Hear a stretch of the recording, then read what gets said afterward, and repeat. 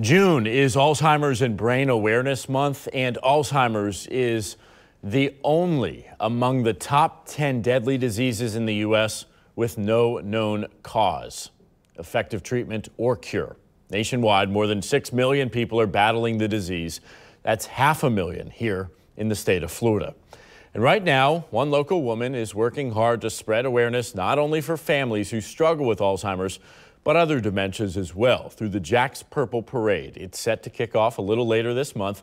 Lindsay Amerault joins us this morning to talk about why this is so personal to her and the ways you can get involved. Good morning. Good to see you, Lindsay. Good morning. It's good to see you too. So this has a personal connection for you and your family, and that's why you've made it your mission. Absolutely. About 8 years ago, we first saw some signs in my mother developing what at the time we didn't know was Alzheimer's, and eventually it got worse and worse and claimed her life 2 years ago this summer, actually in June. So there is a lot of personal connection for me in this. And Lindsay, I remember talking to you as you and your family were going through that difficult process.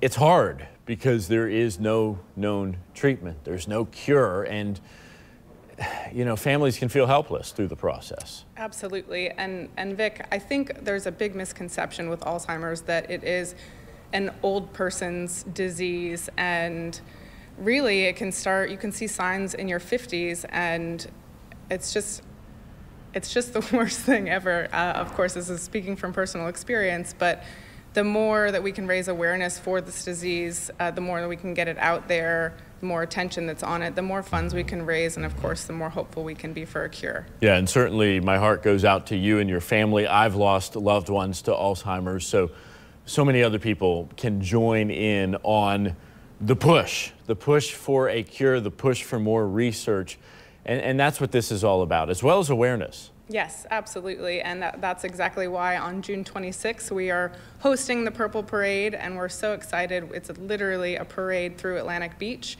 and if we can register all 50 cars that we are allowed, we will raise over $17,000. Really? So 50 cars, you're still signing up there. How else can people get involved? We also are that evening hosting a gala at Atlantic Beach Country Club, and really we want to celebrate the caretakers that are there. I saw firsthand my father take care of my mother until the day she died in our family home, and I don't think caregivers get a whole lot of recognition, or at least not enough, for what they do, and so we're doing that gala to really celebrate and bring attention to that. Yeah, and you know, it's a good way to get the family out. What about lining the parade route? Is that possible too? Yes, absolutely. On the Admiral's Daughters website, which is of course our company, my dad's and my company, there is a parade route outlined. And so on that morning, starting at 10 a.m., we will leave from the city of Atlantic Beach, the city hall, and wind our way down the streets of Atlantic Beach, ending up at Atlantic Beach Country Club.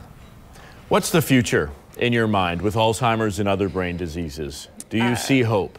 Of course. I wouldn't be doing this if I didn't see hope. And because this is so personal, I really just want to grow the awareness, especially in our local community. Like you said, there's over 500,000 people in Florida living with this disease, and sometimes it's very taboo to talk about and embarrassing in a sense for the people who are experiencing the disease.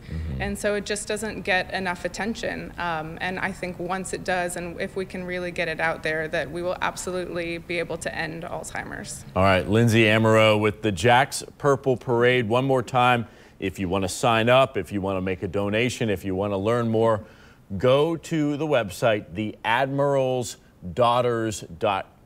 Admirals with an S, daughters with an S.com. We're also going to post this link on our website. Just look on the morning show section. We'll be right back.